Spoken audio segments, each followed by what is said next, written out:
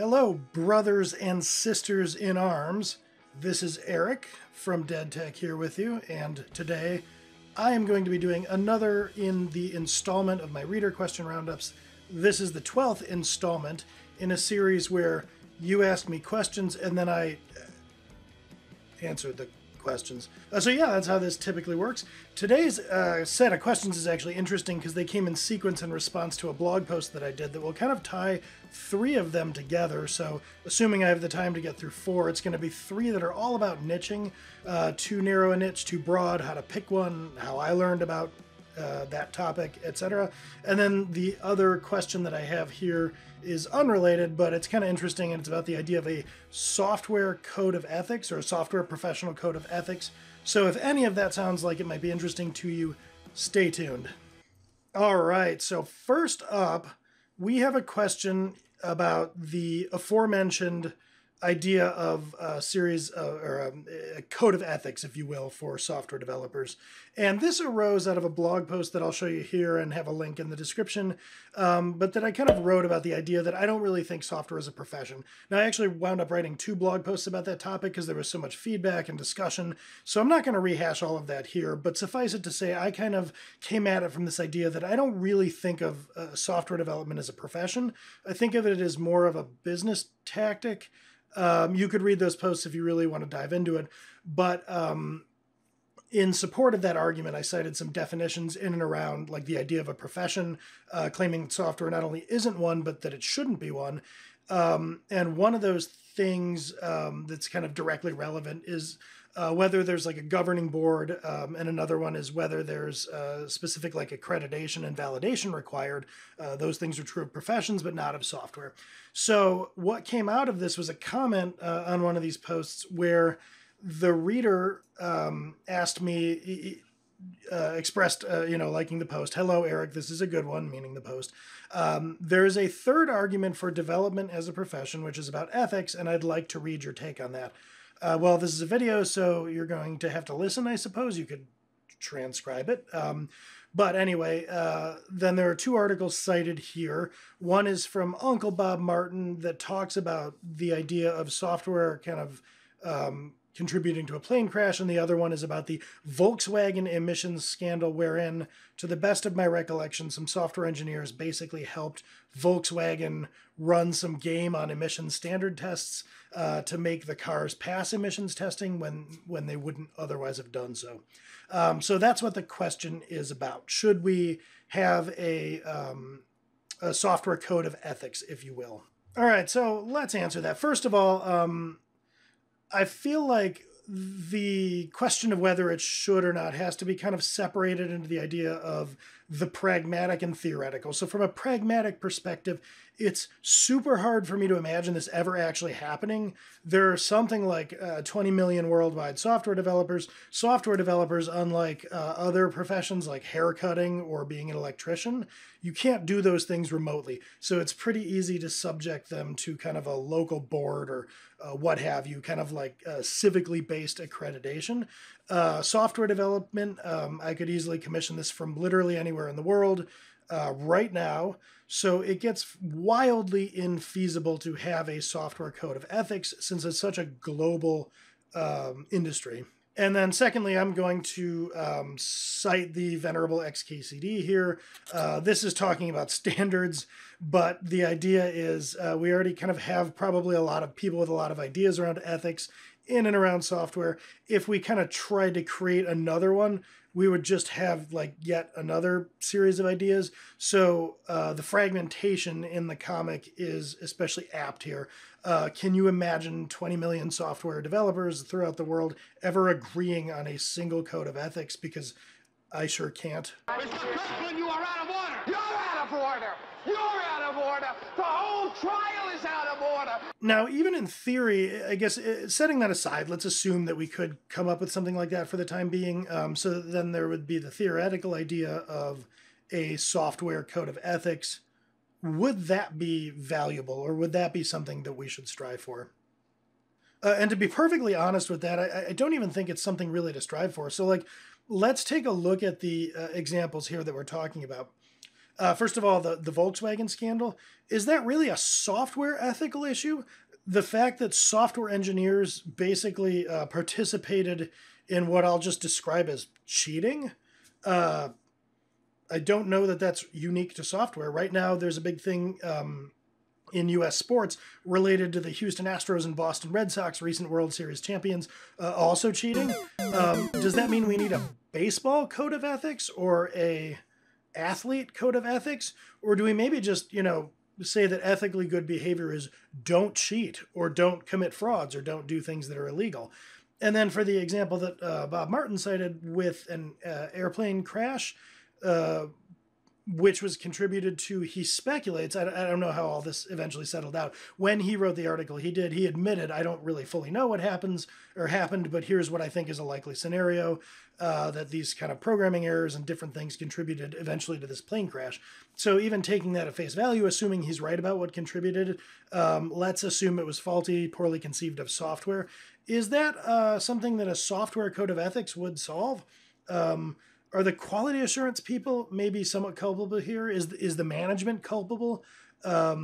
Is it just the software engineers? Or is it maybe that what happened here was poorly designed or insufficiently tested stuff went out there and created a problem? And so when you start to look at these things this way, it seems almost like narcissistic to say, well, what this really needs is a software code of ethics. Like, that we as the people doing software are going to kind of white knight in here and solve all of the world's problems with some kind of software code of ethics.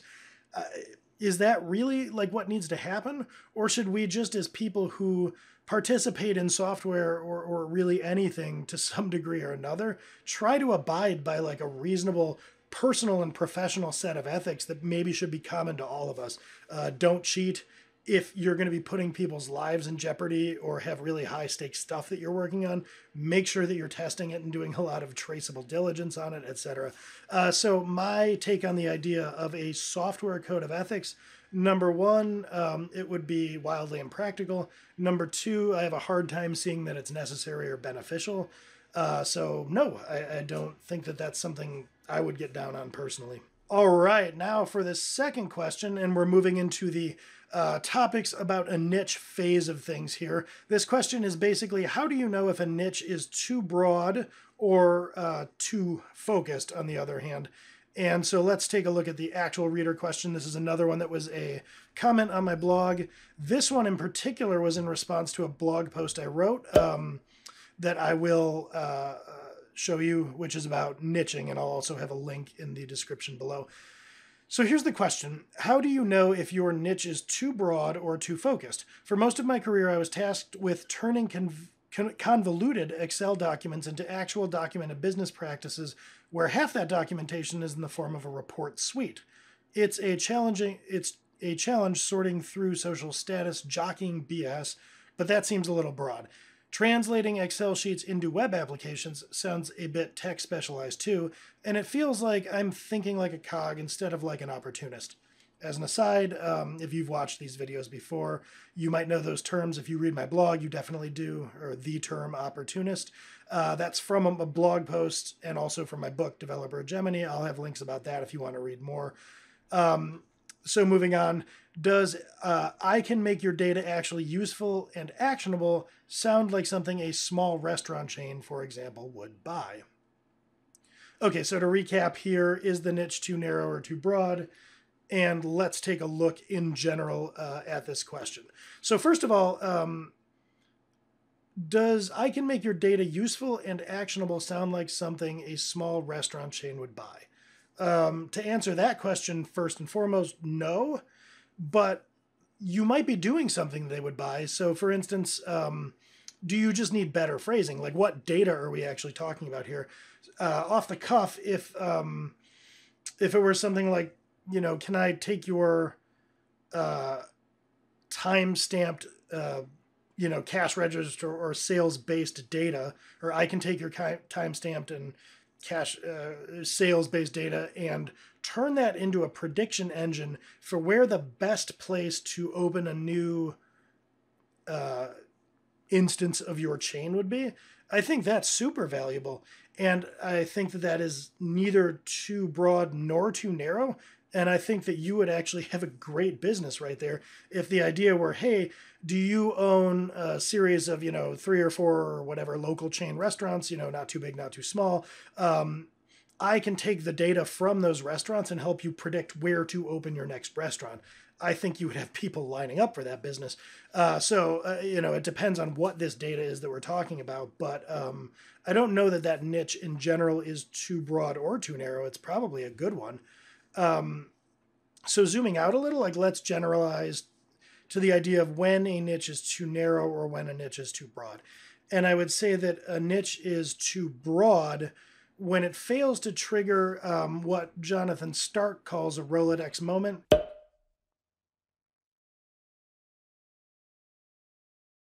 I'll have a link to his channel in the description, but the Rolodex moment that he defines is if you're at a cocktail party or something and you're describing what it is you do, does that trigger anyone to say, hey, I know somebody that you should talk to or not? And so, for instance, take the example I just cited. If you were at a cocktail party and you said, hey, I actually make this piece of software, and using that, I have this service where I can help people that own small restaurant franchising or small restaurant chains figure out where to open the next franchise. Somebody at the cocktail party could very well be like, oh, my cousin Nick actually owns a chain with like 3 restaurants. I bet he'd be super interested in that. Welcome to Good Burger, home of the Good Burger. Can I take your order? That is a Rolodex moment where I know who you can help and I know how to make that happen. If, on the other hand, you were at that same cocktail party and you were just saying, oh, yeah, I help, people who are interested in predicting like future instances of where they can open their business using machine learning. Now people are probably going to kind of stare at you blankly like, who do you help? I guess that sounds useful, but it kind of like whoosh will go right over their head. That's when you're too broad. I mean, like the epitome of too broad is if you go to a lot of sort of like miscellaneous agencies and you look at like their mission statement and it's like, we help, build brand awareness or something. That's not going to trigger any kind of Rolodex moment. So that's too broad when people they can't really conceive of who it is you help and how you help them. Too narrow, on the other hand, that is a much more pragmatic thing in my mind. If you're too narrow, people can definitely conceive. They can have those Rolodex moments in theory, but they don't have any Rolodex moments because they don't know anyone. It's like an empty set of people who are doing what we're talking about. So like go back to the, I think, interesting business idea of helping predict where the next franchise of a local restaurant would go. Maybe you have niched in even further and say like, yeah, I help people do that, but only if it's a restaurant that sells barbecue and that also sells mittens to their customers, right? Like that's super specific. I can tell you I don't have money, but what I do have are a very particular set of skills. So if you knew anyone that was a barbecue restaurant chain / mitten retailer, that would be perfect. But that's not a thing, what I just said. So that's probably too narrow. So to kind of get back to what we're talking about here in terms of the reader question, I think that you need to tighten up what you're doing just a little bit in terms of like what data, like what is it you're actually helping with? And then you can judge for yourself if it's too narrow or too broad based on, is this going to trigger a Rolodex moment? If yes, then good. And will there be anyone for whom it triggers a Rolodex moment? And if the answer to both of those is yes, if you are going to trigger a Rolodex moment and you're going to trigger a Rolodex moment in actuality for businesses that exist, then you're in kind of that Goldilocks niche zone. All right, for the third question, this is kind of specific niche advice. So for a coach is helping companies add features to their old software faster, a good niche. And I mean a software development coach. So let me go here and actually read the reader question. Hi, Eric. Thanks a lot for your blog. You're welcome. I found this post particularly interesting. Again, a link to that post in the description. He says, I have a question of my own. I am currently a technical coach at a company. I help teams deal with legacy code. I mostly do code kata and mob programming sessions about refactoring. There's a lot more to say, but that's a good summary. Here is my question. Do you think that helping companies add features to their old software faster is a good niche idea? I feel like that's still a bit too labor, as you would say. What do you think? All right, so first of all, I think that that's actually a decent niche, coaching and the way you've described it here. So specifically the bit about like kind of older existing software, that would trigger kind of a Rolodex moment among like VPs or mid-level managers. Like, yeah, I got some old software, and sure seems we've encountered some feature slowdown. So Rolodex moment there. That's a set of people you can help with. It might be hard at the cocktail party because that requires a level of insight into what that VP or mid-level manager is doing that the layperson might not have. But at least that VP or mid-level manager, upon encountering you, will say, oh yeah, you're describing my situation. I do have feature slowdown with this kind of aging software, and I could use some help with that. So the niche here I don't think is really the problem, but software coaching software developers, which by the way is something I've done for stints of my career, it's a pretty hard business to pursue as an independent entity. It's not impossible, but it's difficult. And it's not difficult specifically because of the niche. It's difficult because, number one, what you're doing, I can help this aging software. I can come in and do stuff with your team to help get you features faster, is something that everybody in software is going to claim, from project managers to scrum masters to like every developer on your team. All of them are going to be in there saying, oh yeah, I like legacy code. That's something I've worked with. And I've got this whole system. I know design patterns, or I know project management techniques. So you have a good value proposition, but it's something that like everyone's going to also claim that they also have, whether they're contractors, employees, consultants. Like everybody's kind of going in there, and because it's sort of nebulous, like, right, like I can help the software team be better. And software coaching in general, setting even that aside, is a tough space to be in, just because it has so many tactical sales problems that are going to prevent you from getting in front of a buyer of this service and convincing them, number one, that they need the service, number two, that you can provide and scratch that itch, and number three, to kind of tie the whole thing together and pull the trigger. And like, here's what I mean. First of all, it is almost impossible to quantify the return from a software coaching effort. So if you look back and you're trying to make a case study based on your previous instances of software coaching, what does that look like?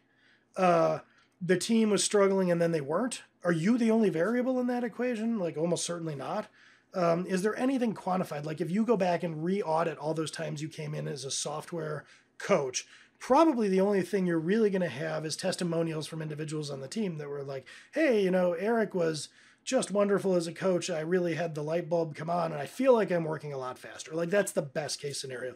What you're not going to have is a case study that's like, yeah, I saved this department $300K over the course of a month, and they only had to pay me, $20K for that month or whatever. You're going to have a really hard time making that case. And then in terms of sales in general, you have a buyer gatekeeper situation. So the beneficiary of this service of coaching is the software developers, ostensibly, they like you, but the person making the purchase, they're not really benefiting from it. They're only benefiting from it if the software developers that like and respect you become more productive and good things happen. But they're kind of making this purchase for someone else. So the pain dream fix that you can address in a good sales conversation doesn't exist with this buyer. So the buyer doesn't benefit directly. And this sort of contributes to another problem, which is that something that's ancillary like coaching is going to be viewed by a lot of organizations as fluff. And it's the first thing to get eliminated. So if there's any kind of downturn, your whole practice probably evaporates pretty quickly. Because when belt tightening happens industry-wide, I don't think anybody's going to be like hiring coaches. So you're kind of SOL there. And then add to all of this the fact that there are an awful lot of people in the agile or software coaching space that are just hucksters. Quiet down, people. My name is Mr. Abagnale. That's Abagnale, not Abagnale, not Abagnale, but Abagnale. And so people, if they get burned by this type of thing, are going to paint you with that same brush, even if you are not one. So that's a lot of stuff working against you that doesn't really have a lot to do with niche.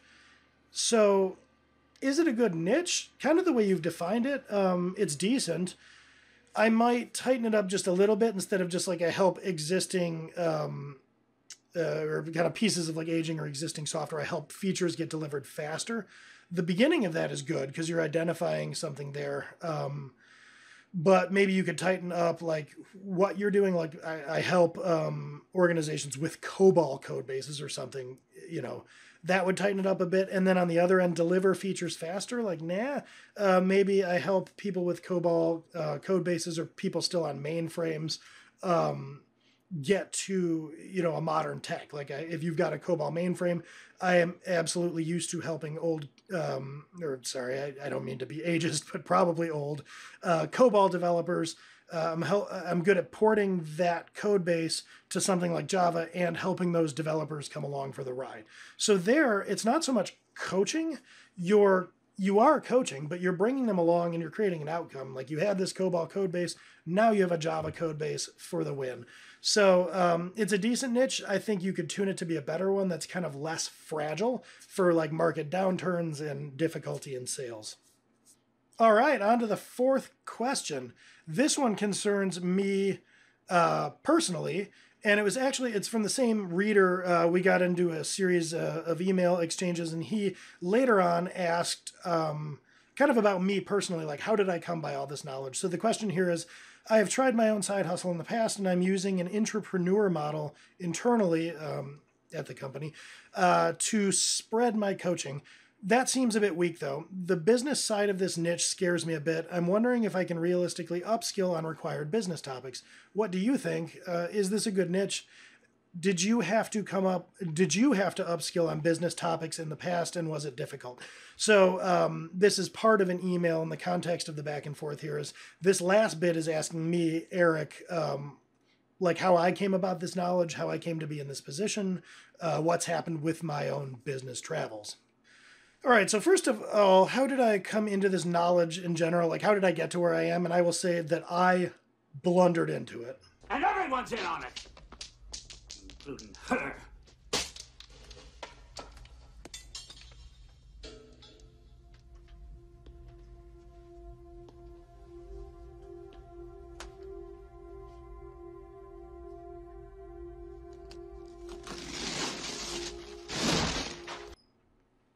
So a lot of trial and error, a lot of mistakes, etc. I have been completely on my own for, approaching 6 years now. And that started off with kind of like boomeranging my last full-time employer into a client. And it was a combination of moonlighting before that and picking up kind of ad hoc contracts, a lot of subcontracting, then eventually consulting. And when I think about all the things I did, it was just kind of like opportunistically flailing around doing progressively more profitable things that seemed more and more in demand. But there wasn't a ton of intentionality behind it. So for 6 years, I just kind of opportunistically did things that came up, learned as I went along, and started to cobble that into genuine knowledge. But one thing I'll say about myself is through the course of doing all that, I was, number one, as I said, very opportunistic. But number two, I learned and listened a lot with an emphasis on the listening part. So when I would engage, I would genuinely listen and hear what people wanted. And instead of kind of maintaining this steadfast focus on like what I wanted to do and what tech stacks and what type of work and this and that, I would listen to what people actually needed. And maybe like if I had wanted to say do a coaching engagement, I did one or two of those. And then if a third thing came up where it was like, well, we don't quite need coaching, but maybe you could do some training, I was game. So instead of saying, well, no, I really, this is just what I do. In the beginning, when I didn't necessarily have a well-defined and established value proposition, I was willing to try things and kind of learn and listen. So I had that going for me. But if I'm going to summarize how I kind of went from sort of thrashing around, being a little more generalized without a niche, to what I have now, which is a very niched, very specific consulting practice that I only anymore do through word of mouth, and a very niched, very specialized content marketing business that I'm growing. How did I get there? What did I learn? What kind of skills did I develop? Let me think. So, I guess first and foremost, I would say I consumed a lot of books, podcasts, audiobooks, blog posts, etc. on the topic. And this isn't that I sat down for like 3 months and just said, I'm going to read, I'm going to fill up my cart and read all these recommendations. It was just more that I would consume these while I was on work trips, or I would, listen to books that were directly relevant to what I was doing. So when I first started to get kind of management consulting gigs and I was being asked, how do we build an org chart, or, how do I improve morale in my group? I would go out and like actively find, books on those topics and listen to them and prep for those engagements. So it was kind of a mixture of opportunistic learning and cramming learning, if you will, but I consumed a lot of media and I made a point of doing that on an ongoing basis. Let's see, practice. So I've now founded 3 different LLCs. Well, I guess 5 if you count going to different states. So that taught me a lot about general business topics like bookkeeping, invoicing, legal and taxes, that type of stuff, contracts. So if you're looking to kind of acquire this type of business knowledge, more on the business end of things than say the niche, found a business. It's great practice. I actually wrote a blog post once where I really encourage that. Just dive in and do it. I'll have that below in the description. So that's a way that I've done it. With positioning, so with the learning I mentioned earlier, I was always willing to adjust my positioning, especially in the early going. Whether it's from coaching to management consulting, the different ways that I was willing to evolve. I was willing to learn and adapt my positioning. And that kind of led me from miscellaneous app dev to more of a focus on coaching and, I guess miscellaneous consulting, which started to turn into kind of like training coaching. Then eventually that became general management consulting, which eventually evolved into the code base assessment practice I had, this very data-driven, I'll assess your code base. And that happened sort of organically through subcontracting my own business, et cetera, over the course of like 3 years. Just as I started to think more and more about the positioning myself as an expert, and that I learned that kind of it wasn't just like general TDD or general like knowledge. It was my knowledge of like static analysis and data-driven code-based assessments and data-driven assessments of software organizations. That was my real differentiator. So evolving that positioning to, I don't do dev, I don't do miscellaneous coaching, I don't do general consulting anymore. It's really kind of coalescing around this data-driven code-based assessment practice. So evolving my positioning to kind of get to that point is another way that I've gotten here. Making a lot of mistakes.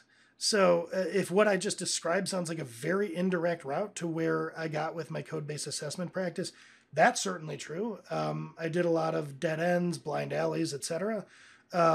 Be open to that. Like if the market isn't having what you're selling, understand that you can't force it. So learn from your mistakes and move on. And I guess maybe the last thing I'll mention in service of hit subscribe, the content business over the last few years, that business involves working directly with marketing departments for all kinds of tech organizations. So I guess I can't really understate how much it's helped me to strategically work with probably 30 plus different marketing organizations on marketing those businesses, which has taught me a lot just about the industry, about positioning, about the different kind of things that the market wants. And that's been super valuable as well. So that might not have been the most coherent answer I've ever given, but like, it's kind of hard to do a lot of polish on my own experience.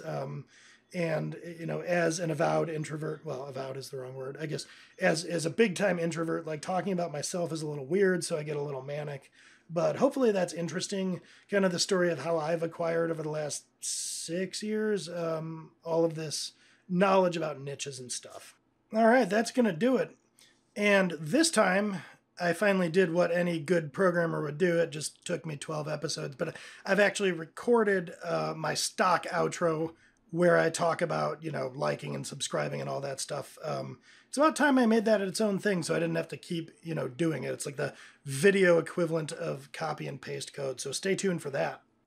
Thank you for watching that reader question roundup. I do appreciate you tuning into these videos. If you would like to ask a reader question, you can do so at deadtech.com/ask.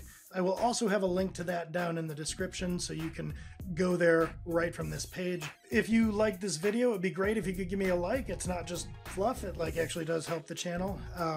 And if you liked it enough that you want to subscribe, I encourage you to do so. If you're going to do that, maybe click the bell down below, because that will give you an email each time a new video is posted to the channel.